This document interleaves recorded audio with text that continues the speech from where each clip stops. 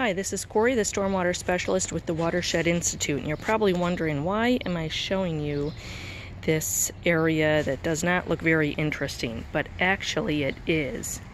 I want to show you this plant right here. This one, it may look like a grass and often is growing within turf grass. There's another one right here, and there's one actually in the background there too, as well as right here.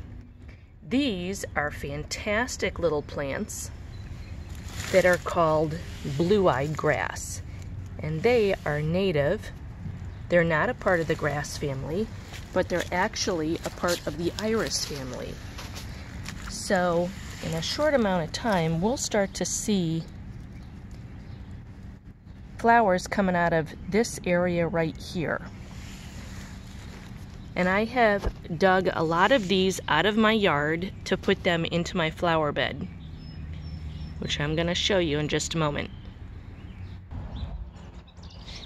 These are the blue-eyed grasses that I dug up last year. Look at the size of them. They are all these tufts of what looks like grass, but there is actually a flower that is going to come right out of here, I'm hoping by next week. But you can see how large these plants are. And like I said, I just dug them up last year, and they were originally this size right here. These are blue-eyed grasses that I just dug up this year out of my turf to be able to put into my flower bed. So if you keep an eye open for some of the things that are sprouting up out of your grass,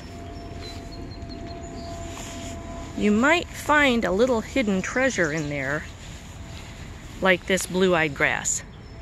Thank you for listening. Have a great day.